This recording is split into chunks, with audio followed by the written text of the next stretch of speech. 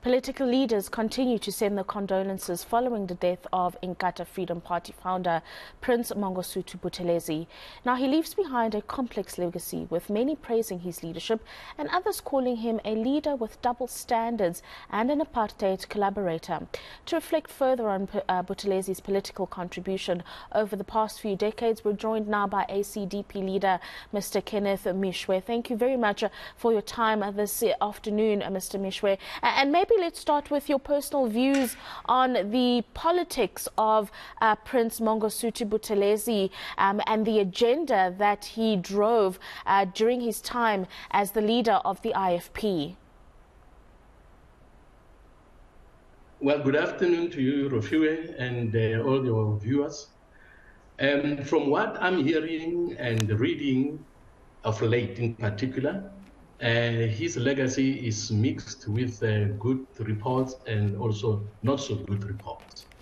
Like today's city press, what Mondli has written there is very hard-hitting, and I cannot confirm or deny that what is being said there is not.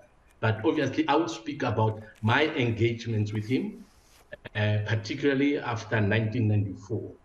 Actually, if you know, Rofiwe, I was not involved in active politics before 93.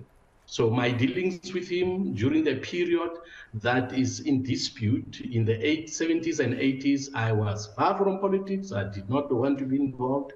So my knowledge of him and interaction with him is much more limited than the journalists. Those journalists that are much older than you have more stories, I'm sure, to tell us about him. But my interaction with him have been very positive. What I've been hearing about him from both ANC, non-ANC members, IFP, non-IFP members have been a mixed bag, because some are speaking highly of what he has done and some are not so complimentary when they speak about him. Mr. Meshoe, what do you say about his politics around the role of traditional leadership within the different arms of government and there being a contribution by them when it comes to decision-making in the country? Is it something that you find particularly important and significant, or is it something that, like others have disagreed, was just a way in which to enrich the IFP's standing in government even further, rather than a focus on traditional leadership in its entirety? From the traditional leaders I've heard, and they are all speaking very positive about him, how he stepped in even when they had problems, when they did not know how to handle situations. They would always turn to him and he would give them guidance. I mean, yesterday I heard even from a man from Mandla Mandela, who is a chief in the Eastern Cape.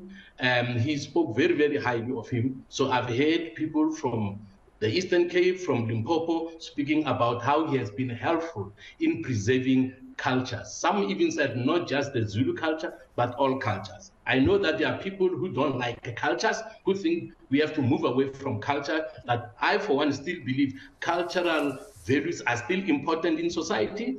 And I think South Africa has many serious problems, particularly with young people who are into drugs and all these things, because we have moved away even from cultural values. So personally, I think he contributed a lot when it comes to cultures, preserving cultures, protecting cultures, and I think that is something that he has to be commended for. No, thank you very much for those insights. That is ACDP leader Kenneth Meshoe joining us to reflect on his political engagements with the fallen leader of the IFP, Prince Mangosuthu Buthelezi.